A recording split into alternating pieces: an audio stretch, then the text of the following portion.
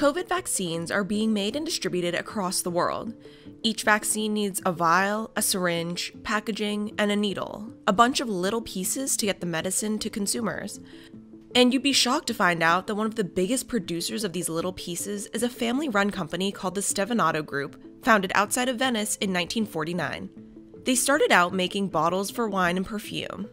In the 1960s, they were a company that was really focused on, producing for the food industry, winemakers, and that's sort of a business that was not really working out for them anymore as those switched more to plastic.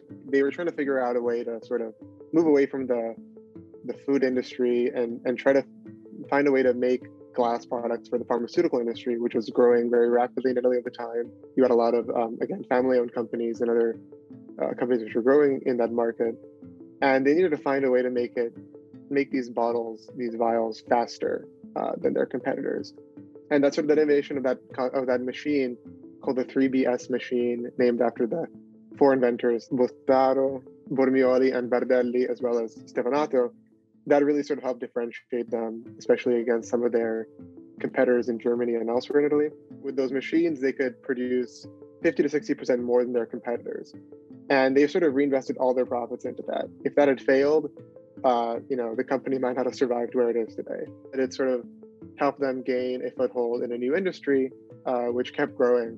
And they moved away from providing those glass bottles for wine and perfume and moved entirely into this.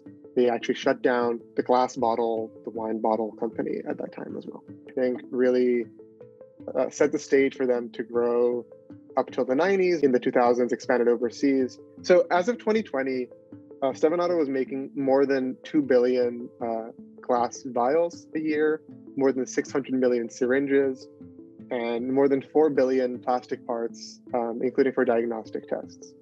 So that's sort of their main efforts sort of related to COVID. They also, as I mentioned earlier, are the largest producer of insulin pen cartridges, which is another big market. In 2019, the global pharmaceutical industry purchased some 12 billion vials. The Stevanato Group provided more than 2 billion of those. It might come off as a little nerdy, but one thing I find interesting and that I was really drawn to while reporting the story is how they don't just make the vials or just the syringes. They make the machines that make those vials, that turn the glass into those vials, that sterilize them, and then can package them at the end of the process. So they're really involved at every single step of the way, which I think is hard to think about. You don't really think about companies making all those things together. The Stevanato Group is doing well and is still family-owned. They recorded about $70 million in net profit and $670 million in sales in 2019. In terms of ownership, Sergio Stevanato, who is the son of the founder Giovanni and the chairman of the board emeritus, owns a 68% stake. He stepped down as CEO quite some time ago when he handed over the reins to his son Franco. Franco recently stepped down as CEO to become chairman of the board. He and his brother Marco, who is vice chairman, own the remaining 32% of the company.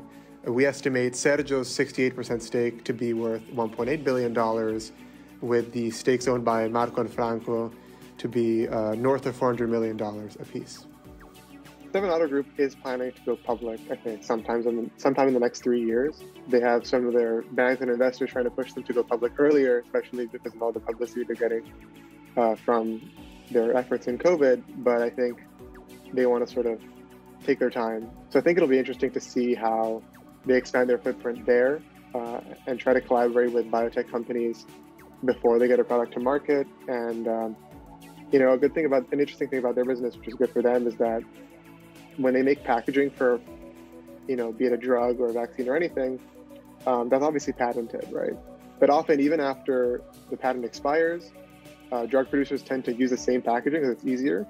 So they're making money for a long time, the whole lifetime of that patent and then even afterwards. So obviously going public is going to change things from being a family-owned private company that's been pretty closely run and held for such a long time.